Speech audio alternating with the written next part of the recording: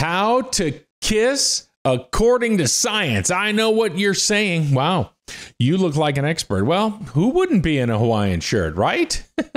Well, like I said, this is science.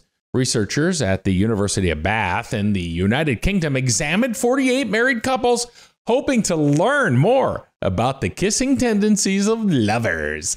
Hi there, I'm the Study Finds guy, Geoff Allen, and this is the latest from Study Finds. Please be sure to like and subscribe to get all of our latest updates. Now, I know what you're saying, Study Finds guy, Geoff Allen. Teach me how to kiss. Well, teaching is my jam. Science is my bag. So here we go. Well, the first problem here is they studied married couples, but we'll look past that. Let's get to the science, and we'll have some other tips at the end. Nothing creepy, I promise.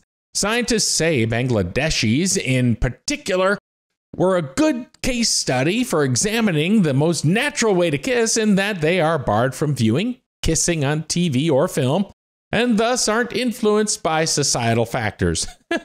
Who knew? Okay, so you're telling me none of these folks watch this? It's like literally not available? Okay.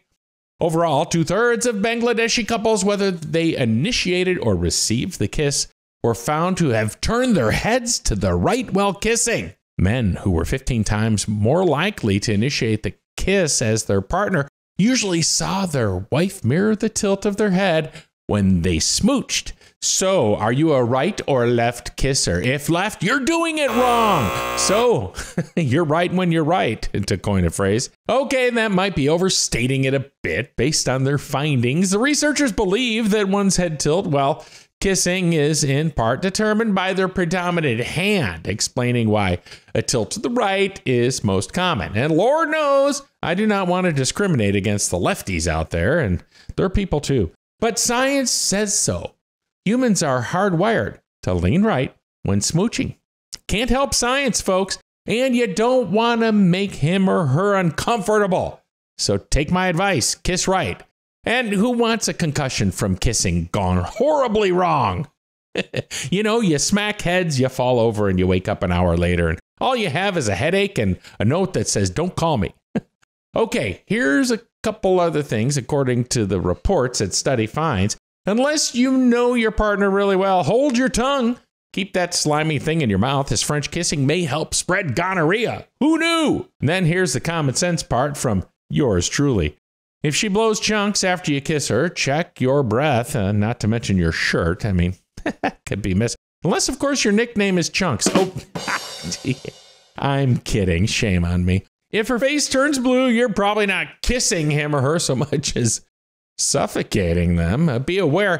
Read the room, although good news is it's a pretty short step from that to CPR. And finally, be sure to peek. You can usually tell if her eyes are wide open and shaking a bit. She's probably nervous, uncomfortable, or on meth. I watch Cops, I know, but if you got this look when you're kissing her, it's probably not a good sign.